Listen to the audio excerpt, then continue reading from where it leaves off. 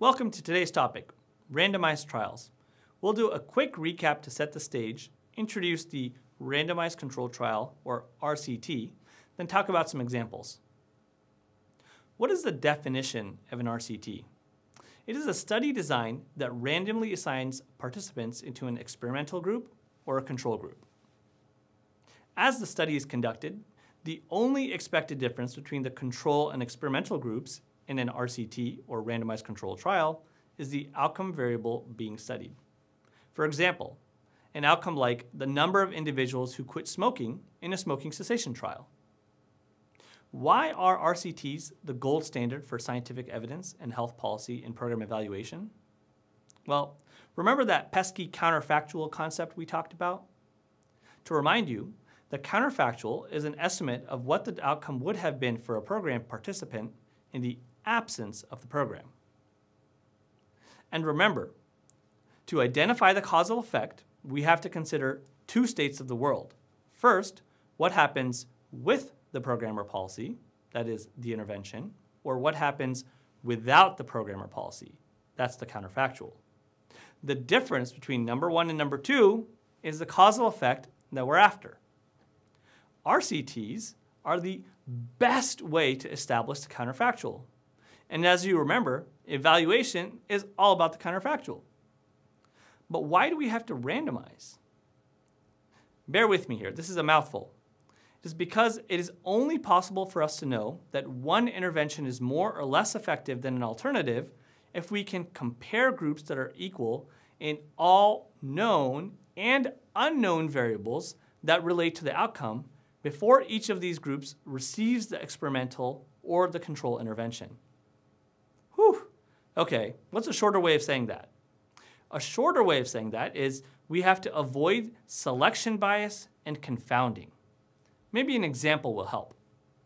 Say you want to test whether a physical fitness exercise program for the elderly reduces heart attacks. How would you assign individuals to the intervention and the control? Can we just offer the program to everyone and then look at the differences before and after between those who use the program and those who don't? The short answer is no. Why? Because of selection bias causing confounding. In this case, it is very likely that individuals who enroll in or use the program have other characteristics that make them prone to having better outcomes. Can you think of any? How about motivation?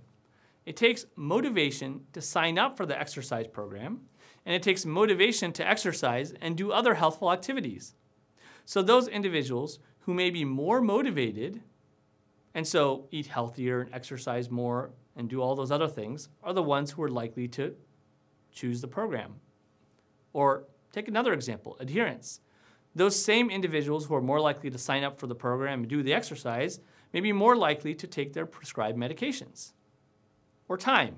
Maybe those that have time to do the program or to sign up for it have time for other health-driven activities. Okay, I think you get the picture.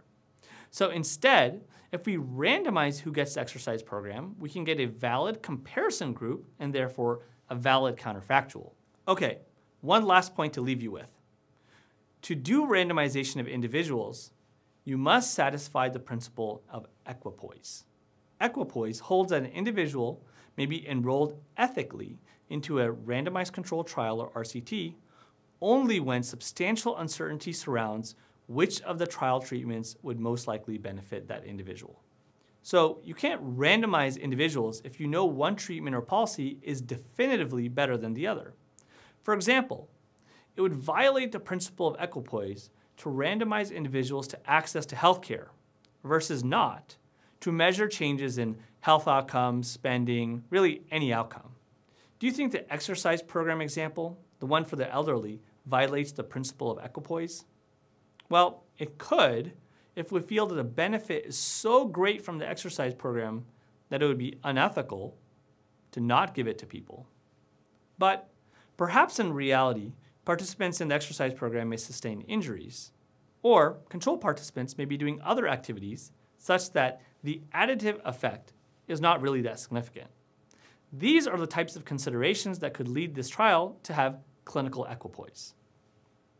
Okay, So today we introduced the randomized trial, we reviewed the concept of the counterfactual and how randomization helps establish it. We also discussed how randomization minimizes selection bias and confounding. Lastly, we discussed the principle of equipoise. See you next time.